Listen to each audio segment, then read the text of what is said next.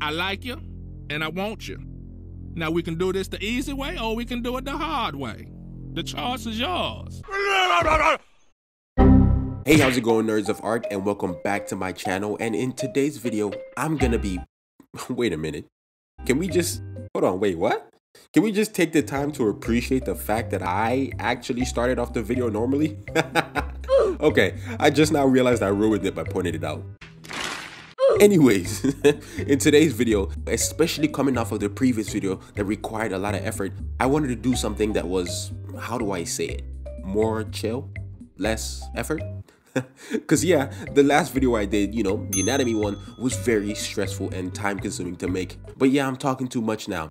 Basically, in this video that you're watching on this very day, I just want to share information on how I think one can improve their art style. So if you recall, I already made an art style video. But if you also remember, that video was about finding your art style. And unlike that video, this one is how to improve it. Because if y'all know me, I hate satisfaction. And as a matter of fact, I have most likely probably somewhat maybe said on this channel before, I hope, that satisfaction is the enemy of growth.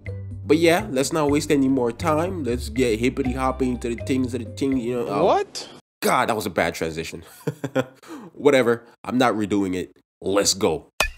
I came looking for booty. Okay, so really quick, let's get this done, okay? Because I don't want this video to be too long, but to summarize this entire video, like I'm even talking like summarize things that I haven't even gotten into yet.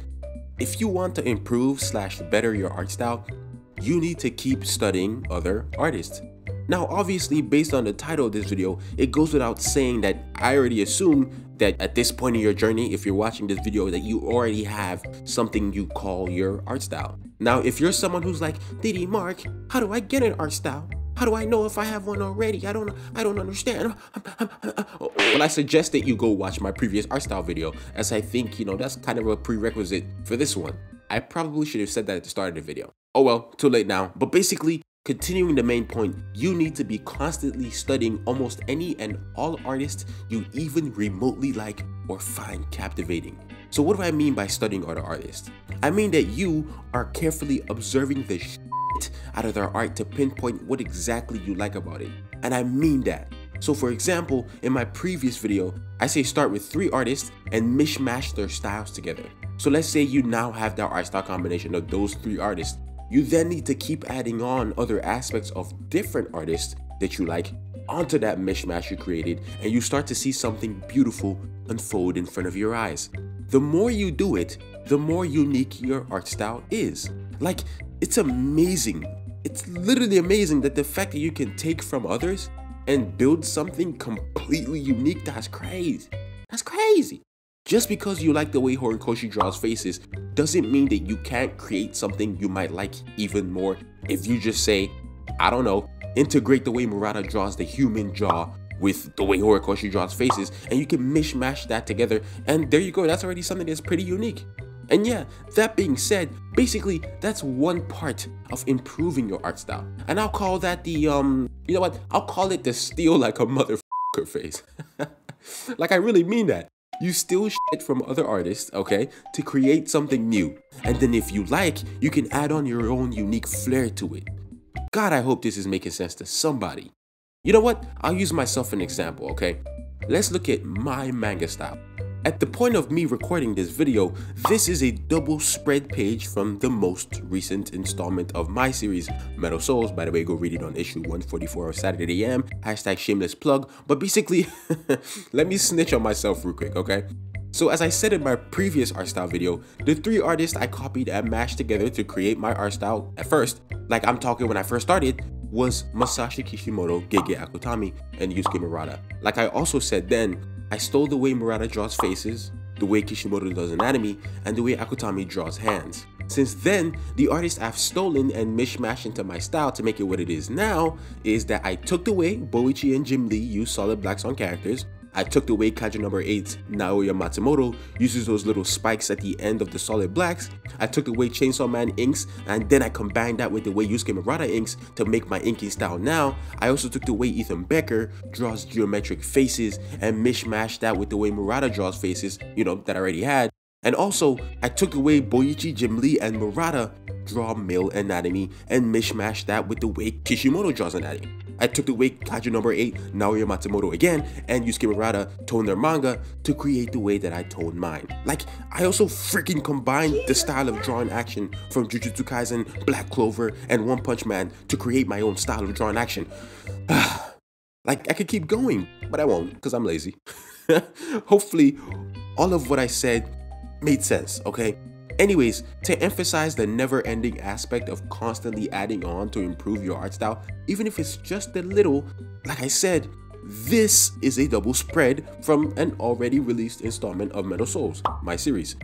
But I believe my style has changed quite significantly since when I drew this, even though it was literally only a little over a month ago that I drew this, okay? Since then, I've integrated the way Murata hatches his work, Whyt Manga's Clip Studio Paint page dimensions that I got from his stream, and the way Murata holds his pen. Huh? Yes, you heard that right. The way he holds his pen, guys. If you didn't know, there are multiple videos of Yusuke Murata working on / drawing One Punch Man that you can watch on YouTube, and you best believe my ass was staring at those videos religiously to pick up any tips I could get. And in doing so, I realized that Murata holds the pen, way higher than I do. And after I noticed this, I started holding my pen at a higher point. And I don't know if it's placebo or whatever, but it changed quite a lot for me. And I cannot stress how much you do yourself and your art style a favor by studying and stealing from artists you admire. Basically, I might have named this video how to improve your art style, but I don't quite think improve is the right word. I think an art style evolves rather than improves, but the word improve could also work, I guess, because your art style is evolving in an upward trend. At least in your point of view, it should, so I guess that's improvement. But basically, finally, the quote of the day should be, as your art skill is improving, your art style should be evolving alongside of it. The choice is yours. Okay, so if you caught it at some point earlier in this video, I said that stealing from other artists and adding it into your own Frankenstein of an art style is only one part to improving your art style. You know what the second is? It is tenacity. Tenacity. Tenacity is not only a trait that you need in order to thrive in almost any aspect of the real world and real life, but in your art too. That persistence, that ability to not give up, that ability to keep going is key to improving at any facet of art. Why do I say this? Well, because we humans are creatures of habit. So although I might easily just say, oh, copy the way this artist does this, or the way this artist does that, it sounds easy on paper, but you'll find it's not so easy when you actually physically do it. When you try to copy the way an artist does something, you'll quickly notice you find yourself getting frustrated that you can't get it to look the way the artist does it. Or you find yourself habitually going back to your old way of doing things, maybe unconsciously, but sometimes you might frustratingly go back because it's too hard to get used to. See, it's easy to say, oh, I'll copy the way Murata hatches or the way Boichi inks, but it's hard to stick to it. The goal should be stick to whatever you decide to implement until it becomes second nature, okay? So everything I listed earlier that I personally stole from various artists, yeah, it took me as long as a week before it became second nature to me, before I could actually stop actively focusing on drawing the nose this certain way, or hatching the character this certain way, or even holding the pen this certain way. I always found myself going back to the old way of doing things. My old way of holding the pen, my old way of drawing the nose, because it was hard to get used to the way that I'm trying to implement. You get what I'm saying? Discipline, tenacity, and persistence is the other part of improving, or better yet, evolving your art style. Thank you all for watching this video. It means a great deal to me. Make sure to like, subscribe, and also do not forget to leave a comment because I, D-Mark, respond to any and all comments, baby. Also, please go check out these Saturdayam graphic novels because although I don't have a graphic novel available for pre-order myself, it still helps me out a huge ton. That being said, I love all you beautiful art nerds. Till next time, 'tis I, D-Mark. Peace and love, baby.